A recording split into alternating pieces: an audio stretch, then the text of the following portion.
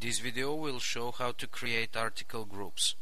Articles are items made from stock items following a recipe.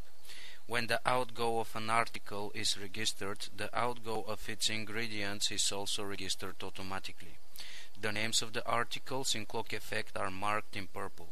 For better organization, articles are arranged in groups, whose names must be different from those of stock item groups. To create a new article group, open menu Lists, Articles. Select Group Articles and click on the button New Subgroup.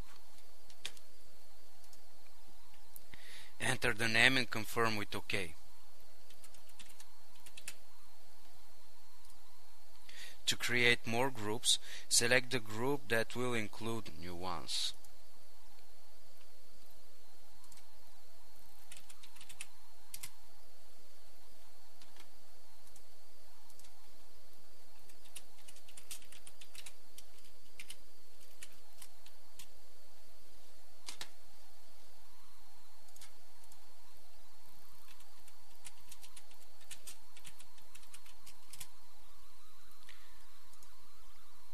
In this way, you can create a tree structure of as many groups and subgroups as you like.